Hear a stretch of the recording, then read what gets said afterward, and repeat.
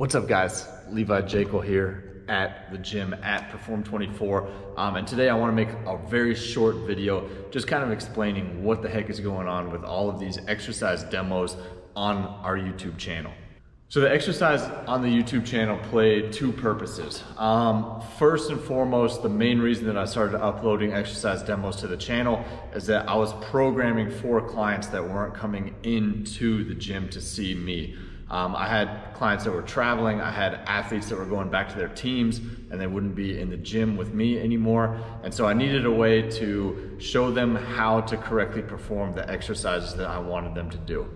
So first of all, it's a tool for me. I can still program for people all over the nation, all over the world, I guess. I can email them my programs and then they can find the exercises online and execute them appropriately. And then simply enough, the second reason is that, all of you guys that maybe aren't training with me can also kind of browse our exercise vault and pick up a couple tips that you can use in your own training.